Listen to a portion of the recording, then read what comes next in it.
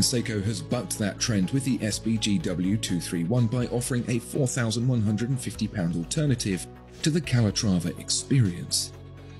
You'll first notice the size, 37.3mm. It's small. It's discreet. It takes scrutiny to appreciate the typical levels of Grand Seiko effort that go into making it. The dial itself is plain, an off-white canvas supporting classic double-stack markers at 3, 6, 9 and 12. The Caliber 9S64 gets no rotor weight, and so that offers a less cluttered viewing experience to enjoy the polished ratchet wheel with its ruby ratchet, the broad striping and the 8-beat balance wheel.